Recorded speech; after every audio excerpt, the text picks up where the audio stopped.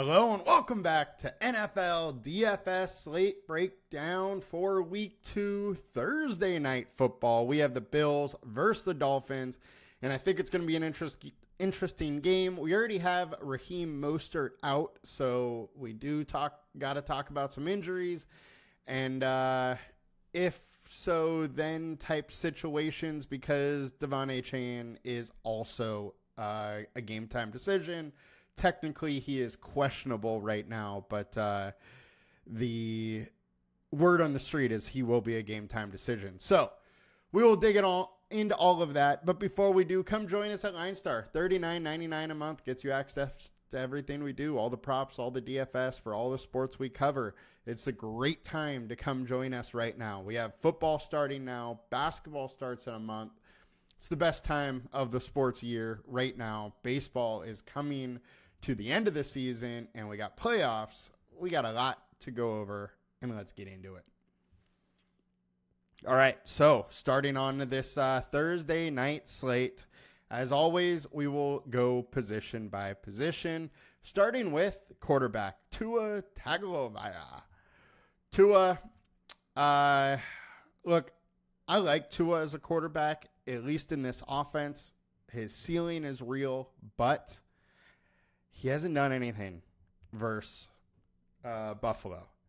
Zoomed in here. This is his player log or game log versus Buffalo. The blue dots are his fantasy scores. The purple are his projections.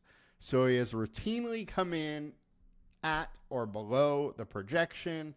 He has one game of at least 2 touchdowns versus Buffalo in the last 2 years. And actually, sorry, that's one game with at least 2 touchdowns ever versus them. And that is in 7 attempts. So I'm a little worried to want to go with Tua. I think he definitely lacks some upside in this spot. So I'm definitely hesitant to go there. He is at least at home. Does the fact that he hasn't really had a good game versus them mean that, he can't have one on Thursday? No, not at all. But I am less favorable of him. I think he has a tough time for Buffalo. I'm not that concerned with the weather right now. It does look like it's scattered thunderstorms, but that's pretty normal for September in Miami. I think the weather is going to be just fine, not a major concern here. But I worry about Tua as a passer for Buffalo because he just hasn't been able to get it done against them. So with his ownership at 75%, I have a very hard time getting there. The other thing, when you go into the context of a single game here, Josh Allen has way higher upside, way higher floor, and Tua has so few targets that he throws to. You can get most of Tua's points through Waddle or Hill or Devon Achane if he goes off. So I don't feel like it's necessary to get to Tua. Josh Allen, totally different story. He can just win games on his own. And over the back half of last season, since they changed the offense coordinator and the start of this season, that's exactly what he's done.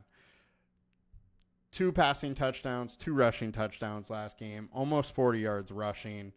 We ended the year last year, 2 rushing touchdowns, 70 yards rushing. He has solid rushing upside. He's giant. He uses his size near the red zone to get those touchdowns. I think he is a no-brainer to try and play. The likelihood of him being in the perfect lineup is very, very high. So he's going to be super high owned, but it's with good reason. All right, now we get into the running back spot. Now, this is where we got to talk about a couple things. I'm going to go to the snaps for last week. We'll look at Miami here. So Devon Achane, 52% of snaps. Raheem Mostert's already out. Jeff Wilson came in and played 15% of the snaps after Mostert got hurt. So, say Achan's healthy, most likely it is going to be him and Jeff Wilson, and they will probably pretty much just be splitting carries with maybe a little bit more favor to Achan. However, he is questionable. He's a game time decision, which opens the door for Jalen Wright. Now, Jalen Wright is a 4.340 guy coming out of college, has big time upside, looked good in preseason. I think if Achan's out, what happens? I think Wilson's likely the number one, probably 55, maybe 60% of the snaps, but Wright will be there for like 40%, and he's the one that will likely have the higher upside just because he has more speed, more game-breaking ability. However, Jeff Wilson has put up decent games when he has started, so I do not want you to forget about him. The sample size we can show here is pretty small, but he's a quality or decent running back. I don't want to say quality because he's third string on the Dolphins, but he's a solid running back. He can get it done, so you can't forget about Wilson. But Wright is very intriguing, and let's get back to the running back spot. And Wright would be coming in at 2,000, Jeff Wilson at 2,400. Wilson will have the higher projection by far. With that, probably the higher ownership, but Wright is very, very interesting. There is a chance that touts can be all over Wright over the next couple days if anything happens with Devon Achan, but I think Wright definitely has the upside, but Jeff Wilson, consistency at 2,400. He has plenty of upside to get it done. Then you go to the Buffalo side, and it's really the James Cook show. He played a ton, had 22 touches, and I would pretty much expect that to happen again. Ty Johnson, 2 carries, 1 target. He wasn't factored in much. And then Ray Davis, 3 carries, 1 reception. So I think it's pretty much just back to the Jared Cook show. Wouldn't really sprinkle in Ray Davis much.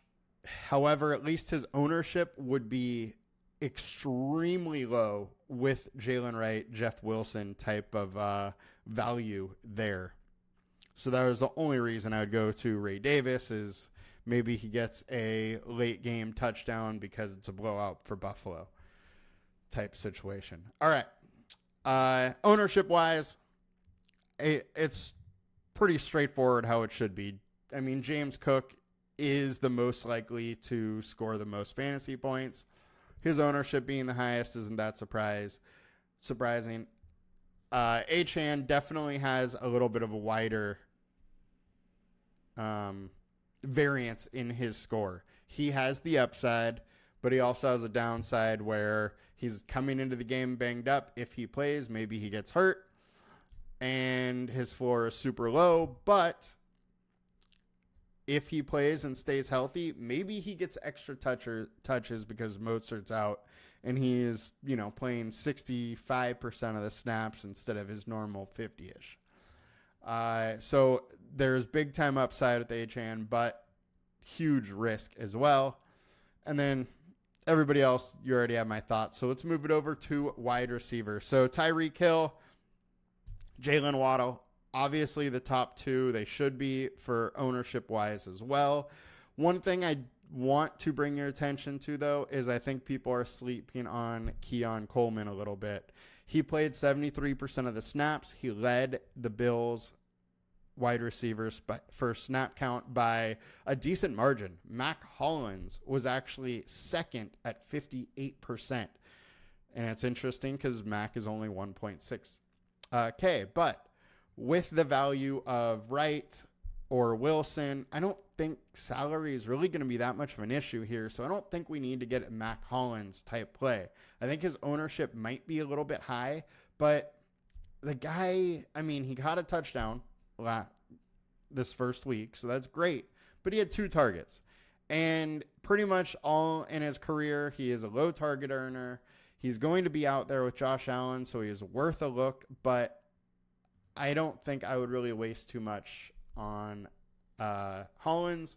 And I would rather go to Keon Coleman or Kahil Shakir, who are going less owned and I think just have more upside. Shakir had a touchdown also, only 3 targets. He played similar snaps to Hollins, just not quite as much. I think the big winner really is Keon Coleman. He was a first-round rookie, had 5 targets, 50 yards. He's 6'3", 215 pounds. He is a red zone threat where Josh Allen really does need red zone threats. I mean, Dalton Kincaid last season wasn't able to get many red zone targets. So maybe having this big-bodied receiver will allow Allen to throw a few more touchdowns in the red zone rather than just taking himself and run it in. MVS, he'll be out there a little bit, and normal if he gets targeted on a deep go route and actually catches it, then he's, optimal. But if he doesn't, he's not going to be useful. Curtis Samuel, there's a big-time worries for. He only had 2 targets. He only played like 17 snaps. I think he only had like 9 routes on 30 Josh Allen dropbacks. It was something like that. It wasn't.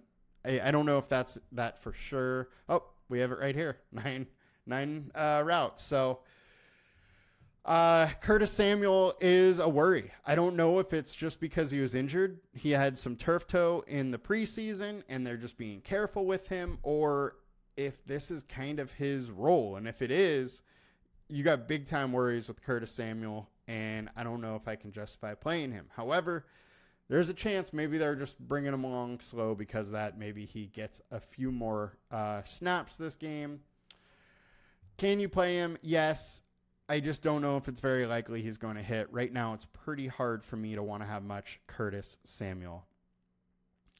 Far and away, the best spots right now are Tyreek Hill, Waddle, Coleman, Shakir, as far as the wide receivers.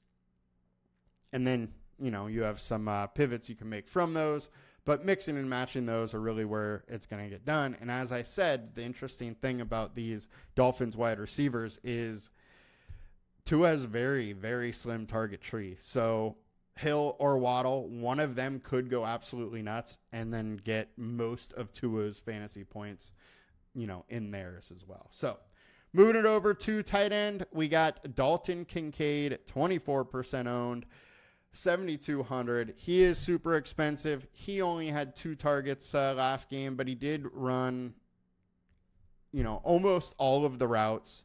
He was on the field a ton, played like 83%.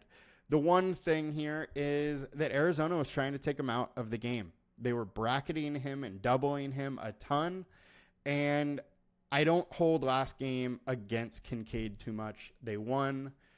They got it done. They just didn't have to rely on Kincaid. He was used more of as decoy due to how all the coverage was on him. So I think he is absolutely still in play. And if his ownership is low, there is a very, very real chance that he is the first look on this offense.